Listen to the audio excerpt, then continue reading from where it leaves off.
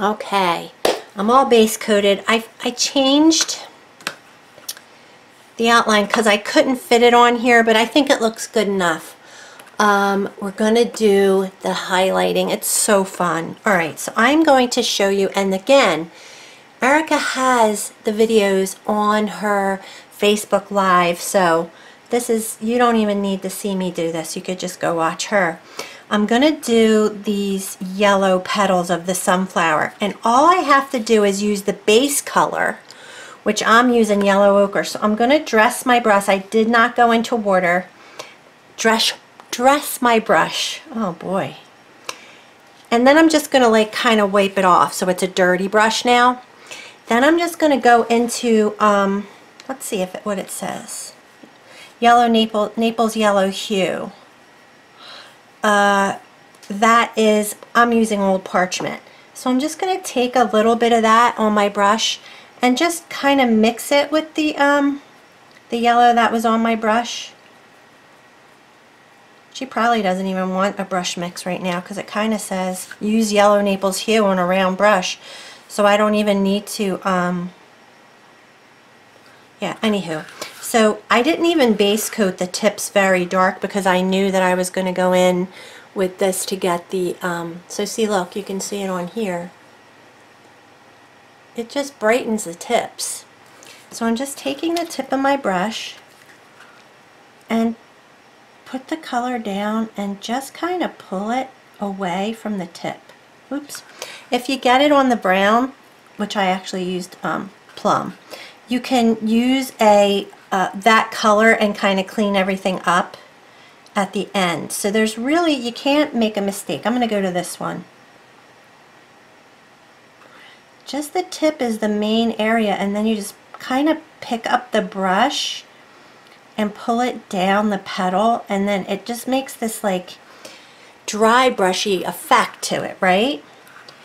So that's why she calls it damp dry brushing, because the paint, I haven't really wiped the paint off the brush, but it's not slick, and it's kind of skipping across the I'm just going to use my hand.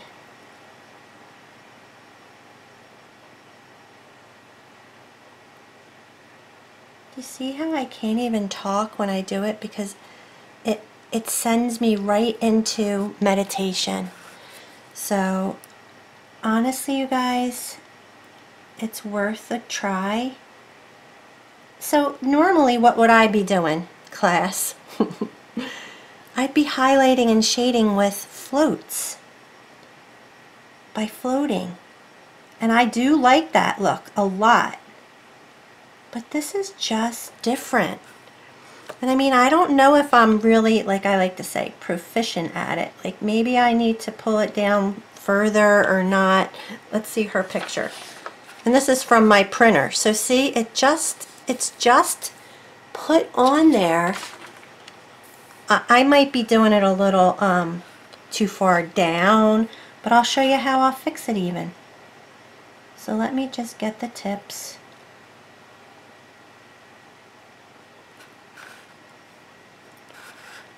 And class, what do you think I'm going to do to kind of fix it if I feel like I went too far? So I'm like halfway, and if I want it to just be the tips, what do you think I'm going to do? I'm going to take some of that base color on a clean brush and just start at the base. So like this one. If I feel like it went too far down, which I don't really, I kind of like it. So I'm just dry brushing it now in the opposite direction. I think it looks so good. So I'm going to do this to all the yellow ochre parts of this piece. This is a #1 round, I believe, and it happens to be a Jasonia brush as well, which is the, you know, I think that's what Erica uses as well. Alright, so I'm just going to go right into that old parchment. It's kind of like the color of dirty paper, I guess, parchment paper. and I just have that on my brush, and I'm going to pull it on the tips of this tulip petal.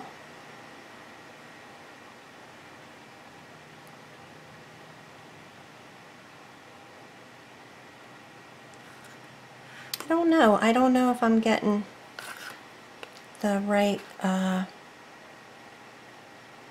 think I have to pick up my brush a little more. I think I'm pushing too hard. That one looks cool. I have to do this whole area here. Oh, these little petals here.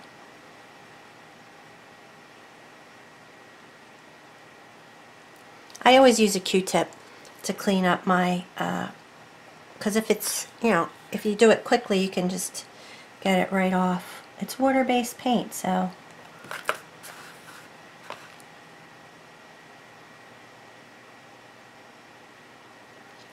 It makes me happy.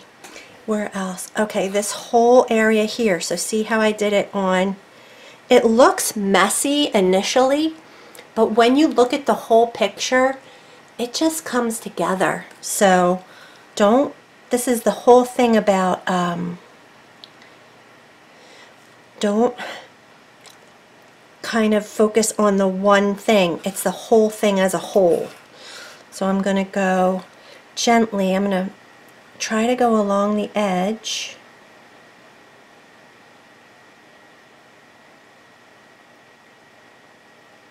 Keep the shape. I don't want to lose the shape. But that being said, that's what she uses the colored pencils for, to clean everything up. So we're going to fix all our rough edges with the pencil in a little bit. Before I do, oh no, I can do it. Okay, so I think that might be good. I like to refer to her picture to see how far she goes down. So she kind of just pulls it around both sides and not really too much in the middle here, because there's going to be a stem, I think. So I'm just pulling it down. I'm not thrilled about the edge. It just looks not clean. So, anywho, this is it. This is the whole thing. This is all you do until we get to the pencils. See, I'm using, I think I have too much paint on my brush.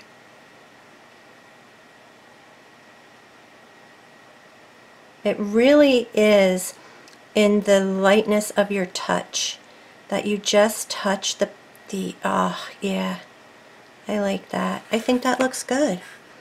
So I think that's all of the yellow on here. There's quite a lot on the butterfly, and it's the same thing. I'm gonna do the edge of this part of the butterfly's wing, and I'm gonna just make sure I get the edge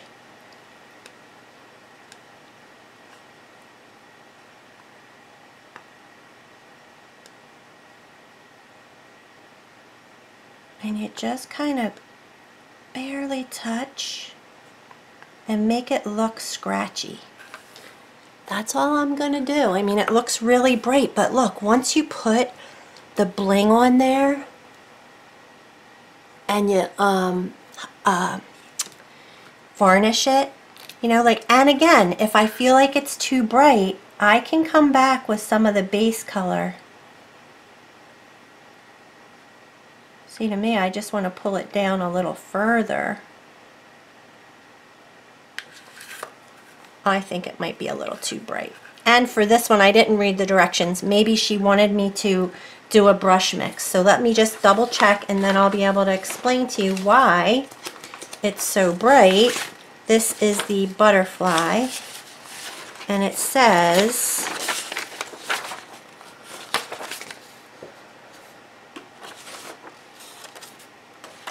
Naples yellow hue.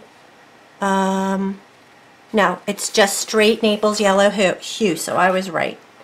So again, I'm just kind of going right up to the edge and using my brush to kind of pull.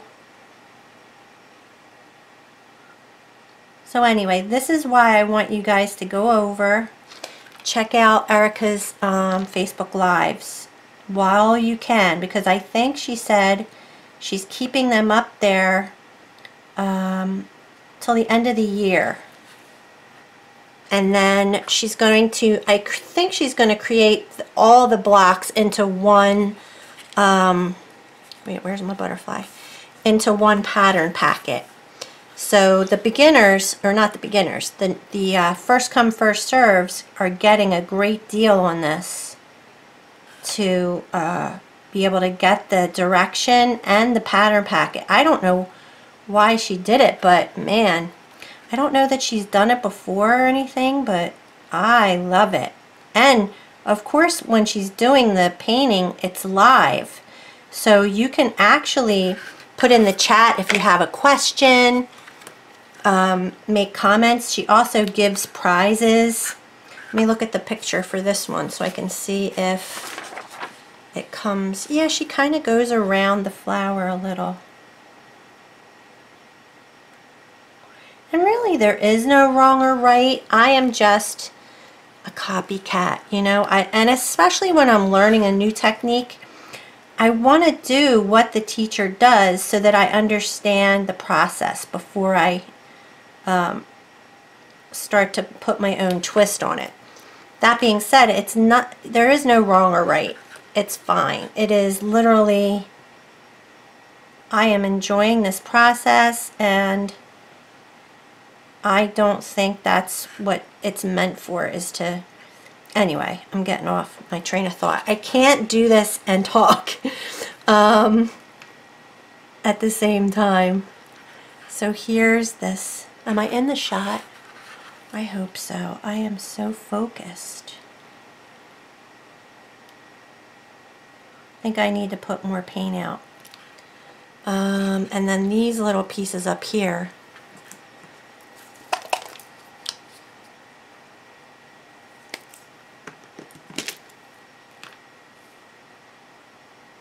So I have not put my brush in water, and that is what you guys are so used to hearing me say constantly. I use water as the medium for my paint, and Erica uses glazing mediums and other type mediums that work well with the Jasonja paint. And so I haven't ordered them yet because I have very few of the Jasonja paints. I have a few, but I just use water. Oops, that's getting a little...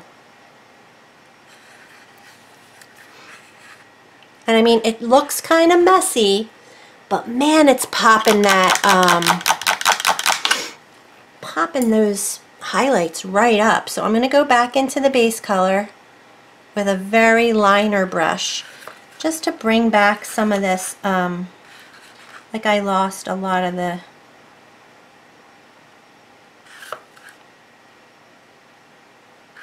I really just want it to be on the edges of that. And we're also, like I said, going to use the pencil to get everything nice and separated. It'll look good, trust me. That's why I'm really not getting too caught up in what it looks like at the moment, because to me it looks super messy. But I'm telling you, it's going to look gorge. That's why I like to do more than one as well, because I've done a few. Actually, this is only my second one of this particular block, but I've done a couple of some of the other ones, and I understand it better each time. It needs to be a little bit wet, not completely dry, because it won't move if you don't have a little bit of moisture.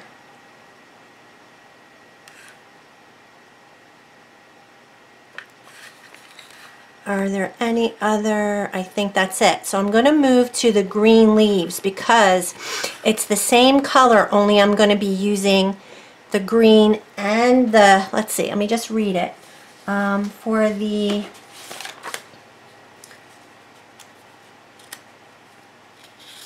Naples yellow hue and the leaf green, and then just straight Naples yellow hue. So I'm taking the leaf green and I'm going to put it on my brush, dirty brush, you can't see.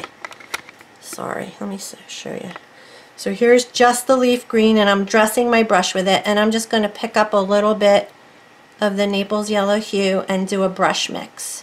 So it's like half and half.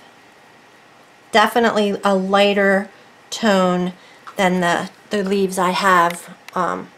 Again, it's just the tips with a damp dry brush. So I'm going to start at the tip.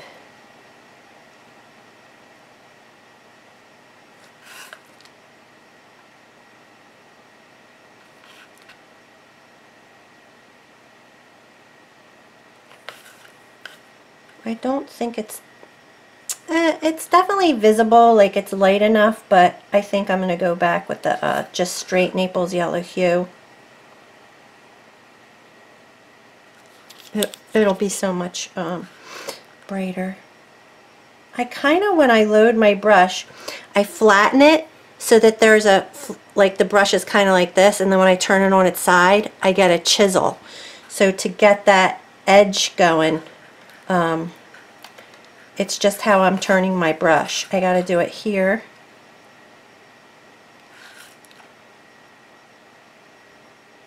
These paints are so much wetter than the Josonia paint.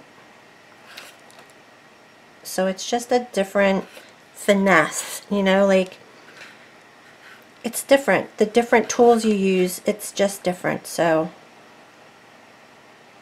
yeah, you can hardly see this.